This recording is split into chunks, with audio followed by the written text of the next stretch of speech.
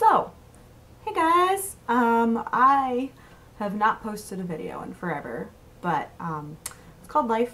I've been doing it a lot, and I'm really working on trying to keep up with things. But the reason I'm doing this is because I have recently rejoined a rugby team, and I am very much enjoying it, but it's taking up literally all of my time. I practice 2 nights a week, but it's fantastic. I can't even say I'm upset about it. With that in mind, we have a big game coming up on Saturday, and hi Ninja. One of the girls recently posted, how do you get yourself pumped up for a sports event? Ninja, it's very difficult. She had posted, hey, how do you get yourself pumped up? And I was like, oh, that's a really good thing. And people were like, oh, I do stretching, I do make sure I get to sleep the night before, make sure that I go to bed on time starting Thursday for a game on Saturday, like all of this stuff. So I've been laughing my butt off for like 3 days thinking about this because I went to try to go tell someone what I do to get ready, and quite honestly, it's not that cool. It mostly involves me screwing up and forgetting things. So I figured I would try to go through a rundown of what I actually do in order to get ready for a rugby game. So this is gonna be a little bit eclectic. I'm gonna have to snip it a lot, and that's okay because I've been watching literally nonstop Jenna Marbles, and if you've ever watched Jenna Marbles, you know what I'm talking about, but so I'm gonna be doing that for this with my terrible webcam, with my cat, and my dog's outside barking. That's my other problem. I have essentially 2 puppies that require full-time attention, and one of them really enjoys books. Harry Potter and the Deathly Hallows is no more, if you'd like to send me a copy of that. The end of my book is missing. So, with no further ado, here is how I prepare for rugby. Starting around Wednesday, for a game on Saturday, I begin to panic. I begin to think, hopefully I don't get sick. Wonder what would happen if my legs started cramping. What if I get into an accident between now and then? And then I get really freaked out, like, oh, I do that, probably a little batty. I mean, I go to practice, I do my workouts, I do my stretches, like, I do all of the things I'm supposed to do. I drink water, I get sleep, I do all that. I really try, but I have a puppy who gets the zoomies at like 4 in the fucking morning. That was last night. So, good for me. Thursday night, last night, got that going for me. It's like Wednesday and Thursday I start to panic. Starting at around 2 p.m. on Friday, this is like, you know, you're at work, you're really, like, your lull is starting to go down anyway. Like, oh man, I'm really starting to try to not work. I'm trying to find literally anything to do. Oh my god, is this Candy Crush? Like, you know, that kind of thing. I start to get really distracted at work, and it typically starts me looking up, you know, rugby videos. In this particular case, for this particular weekend, the girls were like, oh, this is what my pump-up song is. So anyone who follows me on Twitter, I apologize. Now, there's probably about 30 videos that have been added to my playlist called, I named it something that is, like, probably not the most intelligent thing, Rugby Team Selected Sports Pump-Up Songs.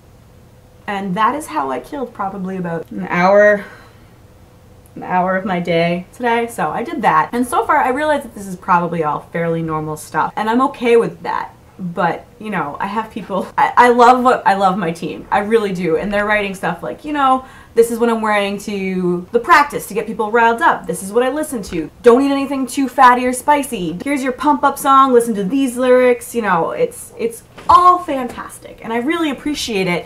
But, like, I feel like because I never played sports in high school, and most of you probably know that I was homeschooled my entire life, and then I went to college, and nobody was related to me, and I didn't play any sports there until the very end of my senior year. Well, I'm old. Anyway, so I really didn't have, like, all of my sports preparation has been me in my adulthood trying to figure it out, which I don't know if that's better or worse than me in my childhood trying to figure out. You know what I mean? With that in mind, here is what happened 12 hours before a game. First of all, Friday night before a game, I go home, I tell myself I'm going to pack most of my shit. Do I actually do this? Not usually. I end up going, I know where most of that is.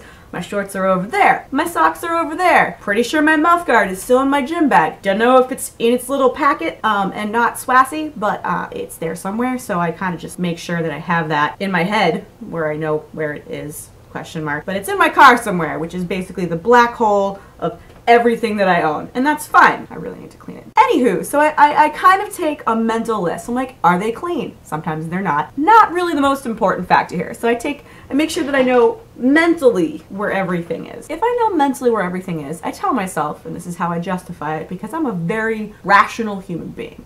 I tell myself, cool, good job, self. You can go eat dinner or something. What I end up doing is I sit there and I don't drink the night before games because that's stupid. One time I drank before my very first 10K. I was miserable. I was pretty sure I was dying while running, and I didn't know that you could possibly do that. But it was my very first road race, and I was hungover as fuck. So I tend to never do that anymore. I don't drink. I drink either seltzer or water, and if I'm really feeling fancy, I drink Crystal Light.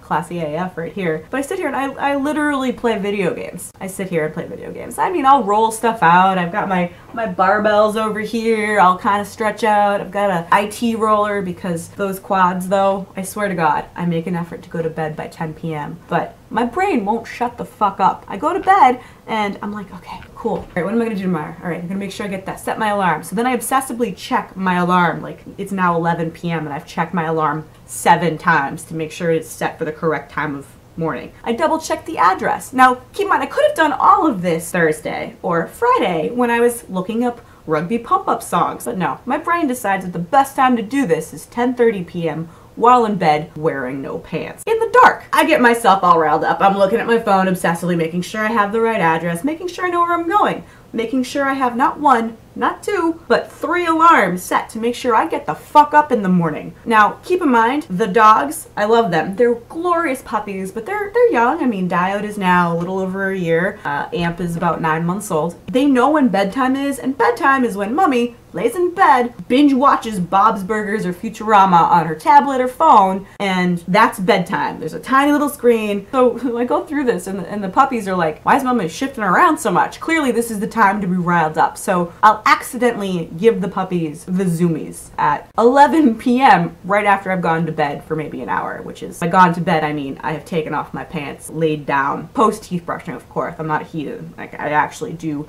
cleanse my mouth prior to bedtime and all the normal girl things to go to bed. But I do that after an hour and a half, where I finally decide that I'm going to tell myself, no, you need to stop obsessing, self. Make sure that you put everything away and you lay down. Put on your TV. So I start putting on my TV. Of course, my brain won't shut up, but then I need to focus on, you know, whatever it is, whatever the fuck I've decided to binge watch on Hulu or Netflix at the time. And typically I will fall asleep. Here's where it gets really tricky. When and if I do fall asleep within a reasonable time, I will wake up no less than 4 times the night before a rugby game. No less. Because I will have been either dreaming about something, I have kicked people in my sleep. When I've been sleeping next to significant others, I have actually booted them in the leg the nights before rugby games, to the point where they've woken up and had bruises. And I'm very apologetic, but like, I end up dreaming about rugby. I end up like just sleep anxious, whatever. I don't even know how I do it, but I end up just like being a hot sleeping mess somehow. I make it through my night, barely. One of my alarms go off.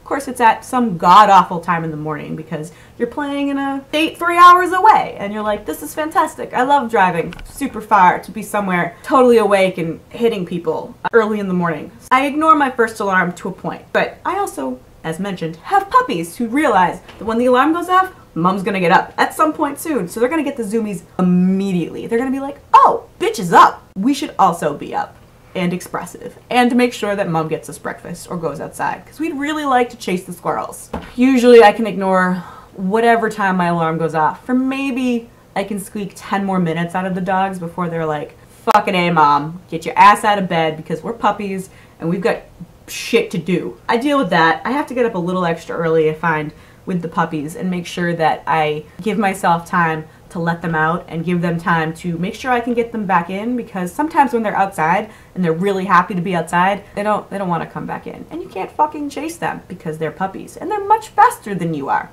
So I let them out.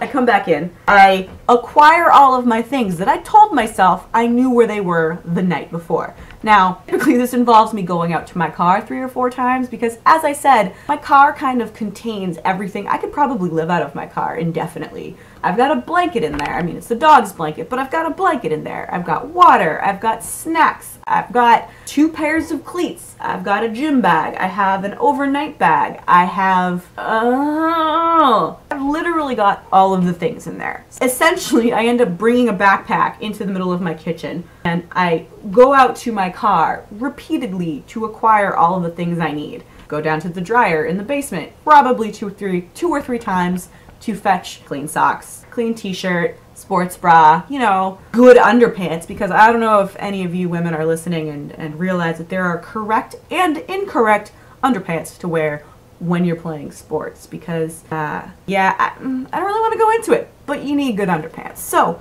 I acquire all these things. I find spandex. I try on 2 or 3 pairs of rugby shorts that I know don't fit me well and I don't want to run around in. It's like trying to get dressed up on a Saturday night and realizing that every outfit you've put on so far you don't want to wear because you feel funny in it. But I do that 2 or 3 times with just shorts. Like, never mind an entire outfit. It's literally a pair of shorts with stretchy bands that I OCD over. So once I get past all this, I go out to my car. I put my bag in my car. I get the dogs, you know, obviously I've gotten the dogs in at this point. Let's just kind of assume this. And I have started my car, thought to myself, and I went, did I check that my mouth guard was actually in my bag? 99% of the time it is, but that 1% of the time is not something you want to fuck with. So you make sure that that shit's in your bag. You need your mouth, right? Like, ain't nobody wants to lose teeth over this.